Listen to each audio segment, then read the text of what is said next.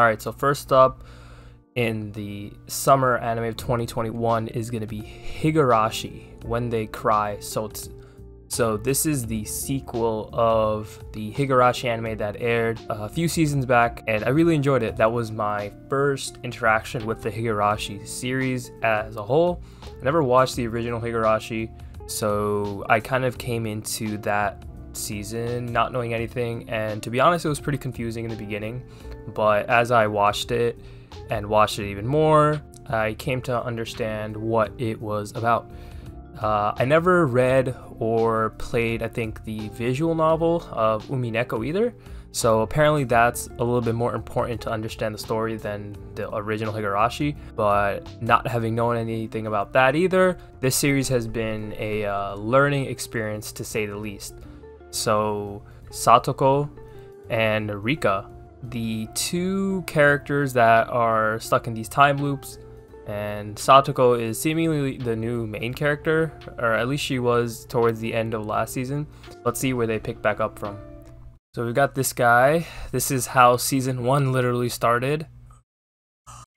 Rena, got Mion, got Satoko, and we got Rika. You will never escape, June of 1983. God damn, dude. The mind games that Satoko's playing and how just sinister she became is wild. I'm eager to see the opening and ending because it had really good opening and endings last time. Bro, damn, I kind of missed her trap. She's always setting these goddamn traps. Fucking annoying as hell, though. Bringing multiple to ensnare your helpless enemy. Literally, she's talking about Rika, and she doesn't even know it. Literally talking about her and how much traps and webs she's placing for Rika. Damn, fucking got him, dude. How many times have we seen this exact same scene last season? We've seen this scene before, though. This is when they go to that trash pile and they... yeah. Hopefully they don't show too much of this old stuff. Hopefully they just like kind of skip through it a little bit.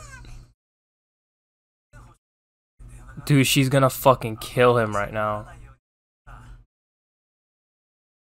Bro, we never got anything last season about the life of Rena.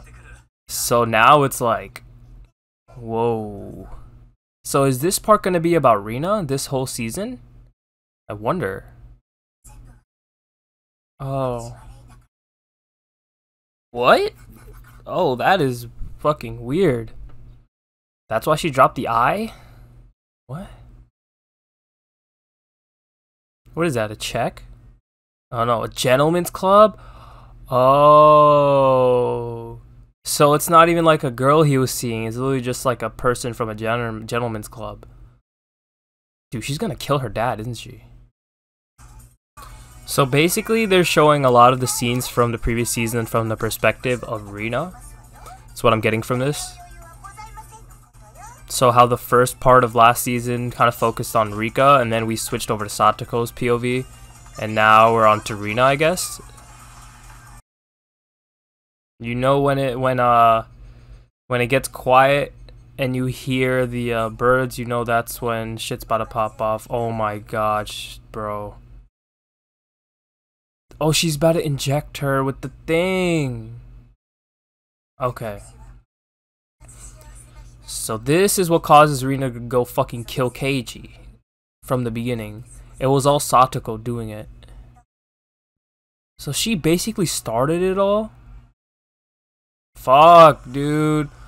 Evil. Oh, he went to Okinomiya. Did he fucking run away?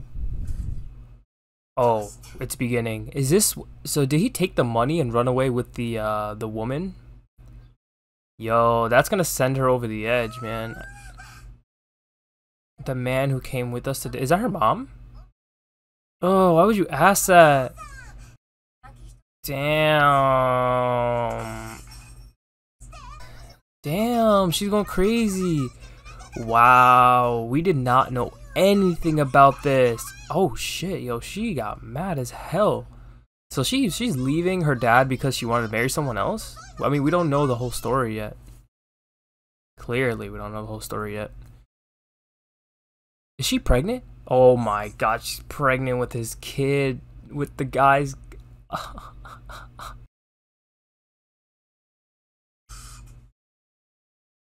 What the... Bro, slapping your child and then hugging them right after is kind of like really messed up. That's trauma inducing. I shouldn't have been nice to him. Oh my god, dude. Rena's backstory might be the most insane shit ever. I mean, Satoko's is like really bad too, but holy shit. I should have shut him because he was bad. Our family wouldn't have broken apart. Holy shit. Oh my god. So this is the coffee shop right across from the place, so they probably either have went to that gentleman's club or they're going there after. That's the girl. God damn. Oh, she's gonna kill her. Oh, hey man. Hey man. Rip to you. Rip to you. Oh, dude, she's going through it. That shit coursing through her blood is killing her right now. That's it? Holy shit, that was episode 1. Okay, but good thing we have an episode 2. Okay, guys, that was episode 1 of Higurashi, When They Cry Sotsu, the second part of the previous Higurashi season we got. And this time, it seems like we're following Rena's path. We're following her story. So if last season was about Rika and Satoko, this time around it's about Rena. And so we're seeing the effects of everything that happened, how it affected her, getting more of her backstory with her parents, just characterizing her a lot more. From last season, one thing I would say is that we didn't get a lot for like Mion, Shion, Keiichi even, and of course Rena. It was mainly Satoko and Rika. And so now that we are getting more about Rena, it just makes me think we're gonna learn even more about the other characters as well. And so we see how Satoko injected Rena with the virus. I'm gonna call it a virus because it pretty much is a virus. It basically caused her to spiral out of control and, you know, start this bloodbath that's about to begin. Honestly, not much more to say about it, to be honest. I guess one thing, let me know if I do need to read Umineko or to play a visual novel to fully understand what's going on. Or I guess just let me know what I need to actually watch or read to get a better understanding. Because the only thing I've watched is the last season that came out. I don't know if the old Higurashi is necessary because this was marketed originally as a remake. But this is obviously not a remake. This is kind of a new story. Yeah, let me know. Let me know down below. Let me know what you guys thought about this episode. I'm going to dive right into episode 2 after this. So we'll get more. But yeah, if you guys enjoyed this video, be sure to leave me a like. Let me know what you guys thought. Appreciate you guys. Don't forget to subscribe. And I'll see you guys later. Peace.